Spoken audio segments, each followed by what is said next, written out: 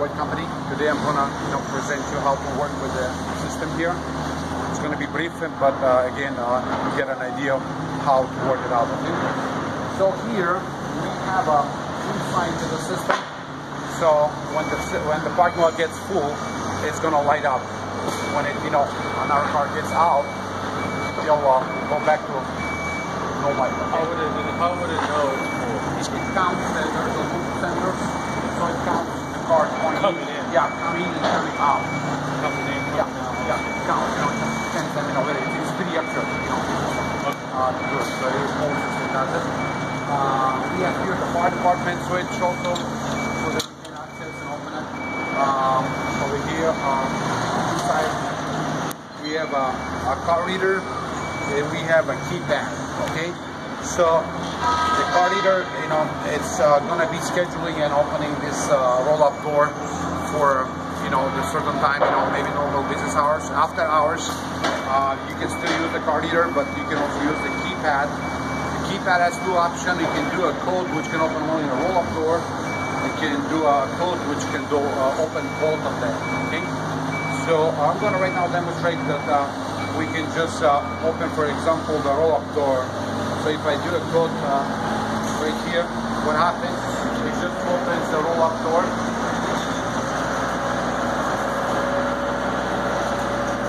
And if I do another code, it will do the roll-up and the out-of-gate. So I'm gonna demonstrate that for you also. I'm gonna once I do that.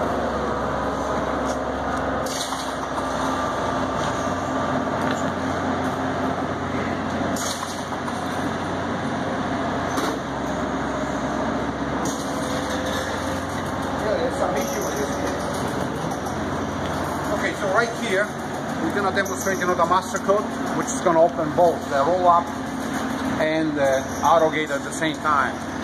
So the reason I went there to do that is basically the timer on the roll-up door is not installed yet, but eventually it's going to time out and close itself. Okay, so here I'm going to do another code, which is master code, will open both. So you see this?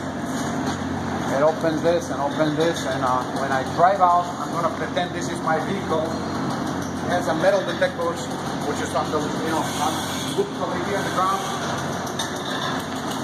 So this is the loop where it counts the car, when they go in, and this loop is safety and reset because they're there. Safety and reset to pretty much close the gate after you.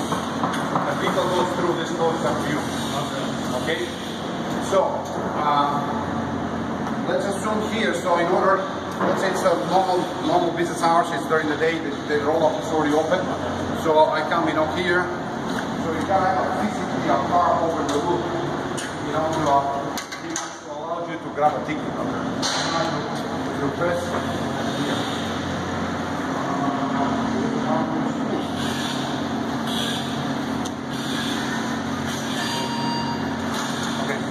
Get you the ticket, okay?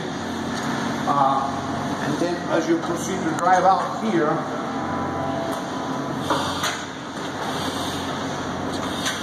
you'll close out to you.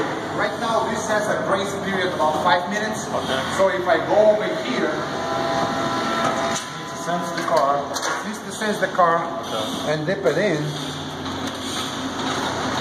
doesn't matter what you do. Now it's going to open that.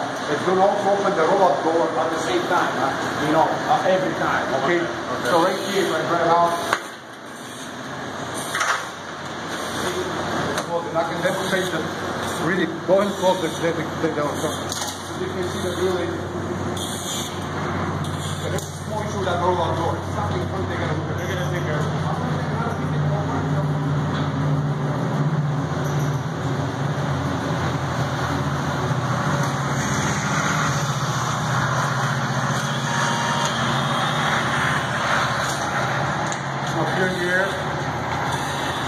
Pretend the timer's on right now. Yeah. This gate will stay open because of this sensor, right? No, this gate is staying open only if they have a... So the cars, what is right here, it won't close for sure. It won't close. I mean, it can, not 100% power. Yeah. This way. So this is going to be scheduled in the normal hours. Okay. After hours, you did that, it's open. Yeah. Right, so here, we go over again. Here, it's closing, and now as you can see that whenever it gets closed, it should open both outer gates and that at the same time. So opens outer gates, opens the lower door.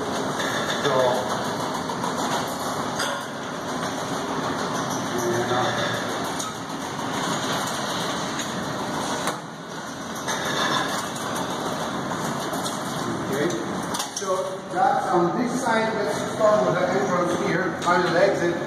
So what we have here, it's pretty much,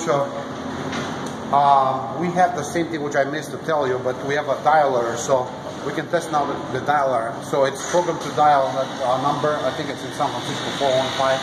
I programmed it. Let's test and see what someone is going to answer. But both are dialing the same number, so they can be able to talk to the person here. How they're going to open the gate, I don't know about that idea, how they're going to open it, but most likely somebody have to do it through the computer to do it. And open it, you know, but you can talk to the person there. No, there was somebody, you know, answering machine there, but they gave me a number, which to dial.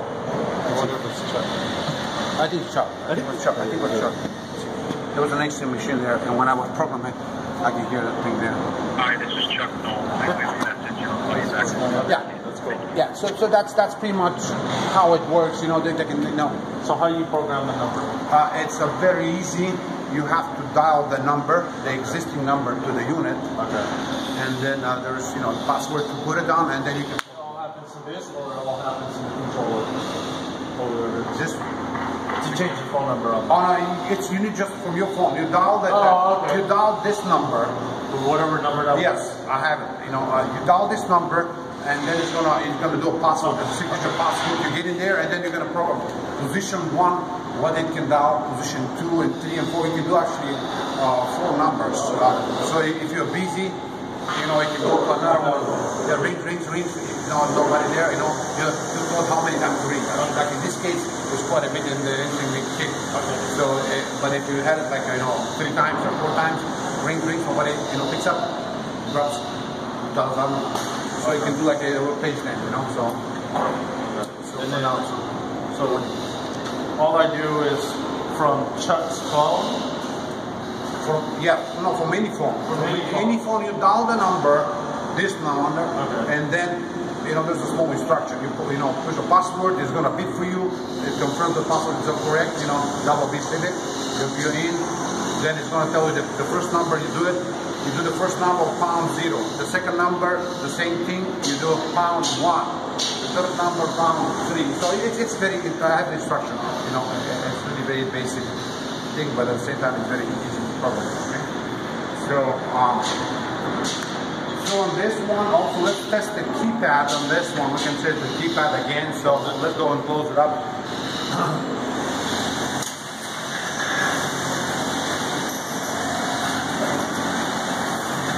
Actually, don't want to wait to close. So I'm gonna punch a code again, the same code, which is master code 2505. I have it. See, the outer gate opens. This opens. Straightforward. There's a fire department switch right here on this one, which, you know, also here opens everything there. Okay. I don't have a key. The fire department has a key. Yeah. But it should work on here. You can also manually on our gate here. If there's an issue, you can manually open and close them here. You can, you know. Can I see that? Yeah, right here. Close the gate right here. Down.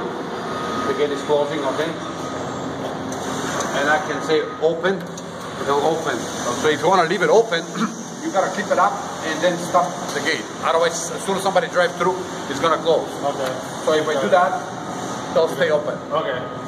The way I had it actually this morning. And if I wanted to stay down and stop. Yeah, then you go to that and just, you know, push down, it'll go down, okay? Watch out there.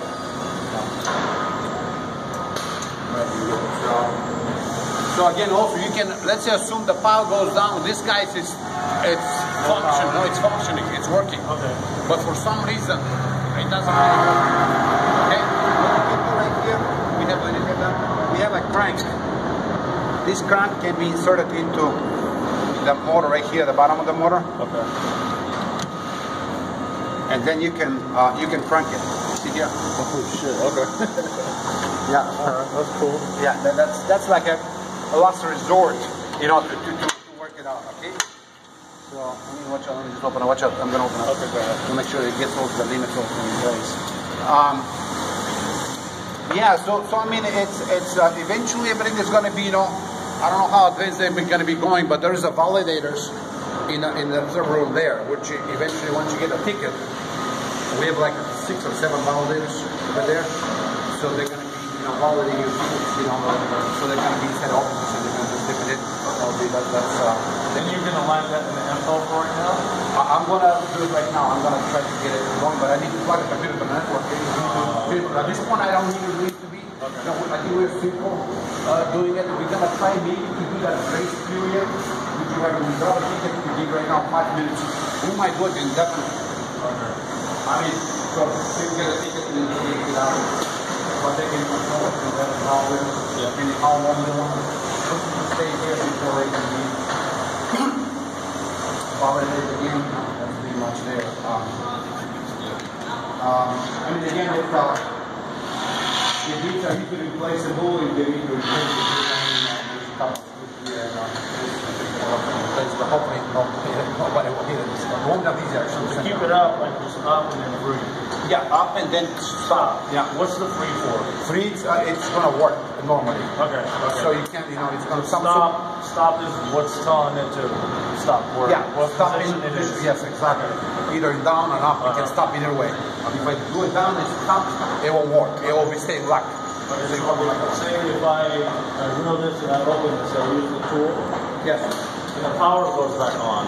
It knows what to do. It knows what to do. Do I have to go back to it? No. To It knows what to do. Okay. Yeah, it knows. We already demonstrated. So you can crank it. It knows what to do. Once the power goes back, there's a limit. It's gonna find out. Okay. Here. If you give it open command, it's gonna. Let's say you open it halfway. Yeah. And the power comes back. You give it open command. Yeah. It's gonna open. Okay. So I don't have to go back to it. No, you don't have to. Okay. It's really. I mean, it's supposed to work on the backup, you know, but we don't have a backup for the gates. So, but the motor itself will be able to, you know, work if we give it open command. So, like the fire department, they should be able to open it. Yeah. Even if the power is on. They'll rip that shit. No, but I'm saying, it can still work. You know, the fire department, you know, it's a hardwire to this, so it should be able to open if the power is down. The keypad will be dead, so you won't be able to jump back up. The car engine is probably not back up, it's not going to work. The ticket dispense is not going to work. But again, the fire department should open it. But I don't know whether this guy is back down, so the gate, the roll back up. I'm not sure. I'll find that out. Maybe during the day, I mean, you can still work it out if it's, you know, but again, just there's so many things you can do with it. That's pretty much only what we have. You know? I mean, again, you know, we're gonna probably have another training, you know, more advanced training with the computer, or some training with the, you know, computer. But this one now, I think it's free now. Here, let me show you this one. So you can, this is the counter which controls the car. So you tell this what you do, how many. Okay, so you go to here, tell how many spaces we have. For example, how many spaces are here roughly? Let's assume, let's assume there are like let's assume there are like 10 spaces, which, you know, just okay. And you can tell, for example, there are like you go next program, it tells you how many cars. Right now I have one car in. It's my car. So you can tell that way to be accurate. And I think once you do it, this is really, unless some people drive here with some carts and think to screw. Yeah, it will pick it up. Might screw it that way, but if it's normal cars going over in and out, this should be very robust. And this is for your full sign. Yes. When it gets the capacity, it's gonna go full, and when it gets, you know, again, you know, reaches the 10 limit right now, it's gonna turn it on, and when it gets down, it's gonna turn it off. So it's pretty simple stuff. And those guys are counting. There's this loop right here, and this loop is counting in. This is counting out. So it's pretty basic and pretty accurate at the same time. Sometimes we use those sensors, you know, for nowadays, you know, to count each space, each slot, you know. But this is better than the sensors. You know, it's really takes the metal. Yeah. And here is the way you pack the tickets actually, exactly on those, where all the tickets are dropping. When it accepts you there, that's pretty much over there, okay? Let's see how this goes right here.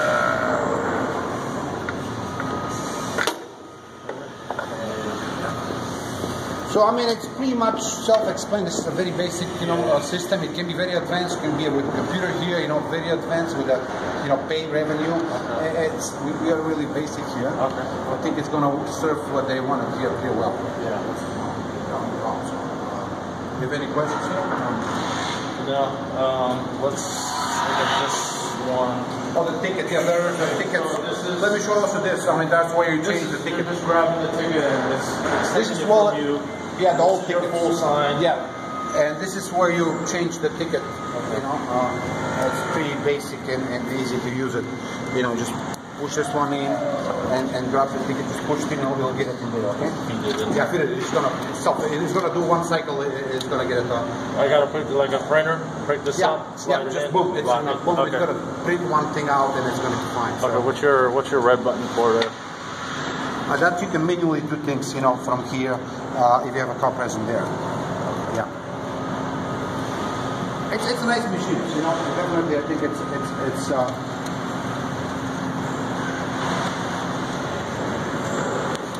If I needed to do a reset on this and pretend it's just, yeah, you can power it down. Yeah, power it down. You can power it from here down. Okay.